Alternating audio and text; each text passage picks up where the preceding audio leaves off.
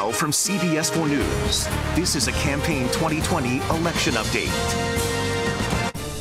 I'm Elliot Rodriguez. And I'm Lauren Pastrana with your election night update. Before we get started, we want you to know we have results running at the bottom of your screen. Let's focus now on two congressional races. We want to bring in our Jim DeFede. Jim, let's begin with the District 27 race between Congresswoman Donna Shalala and Maria Elvira Salazar. Very close race.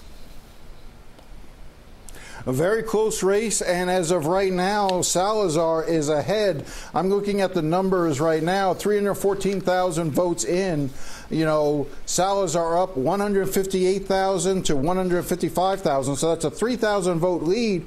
There may only be about another maybe 20, 30, maybe 30, 40,000 votes left. So, you know, trying to make up that difference is not impossible, but is a challenge for Donna Shalala.